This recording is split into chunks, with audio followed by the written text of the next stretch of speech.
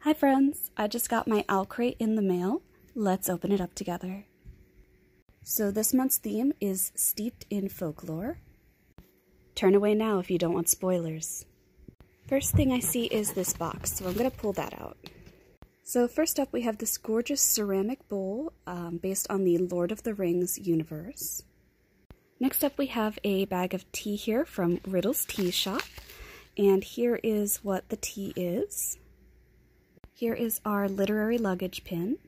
It says this month is inspired by fable, and it has this nice ship on it. I have not read that, but it looks very beautiful.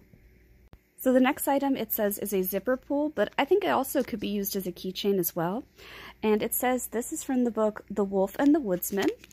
It has this wolf on one side, and on the other side it says, "Will you tell me a story, wolf girl?"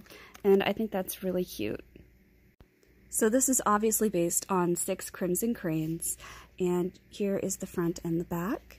And this is actually, I thought it was a journal at first, but it's actually an origami kit. So it has instructions here of how to make paper cranes, and then over here it has different colors of paper. So that's so creative, I love that.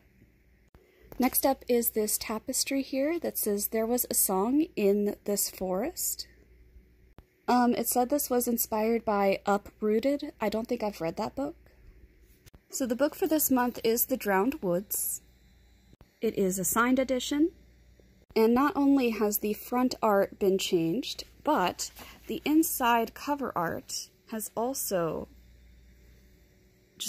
it's beautiful. It's stunning. The hardcover itself also has foiling on it, so there is what it looks like. And there you have it, another gorgeous box from Owlcrate.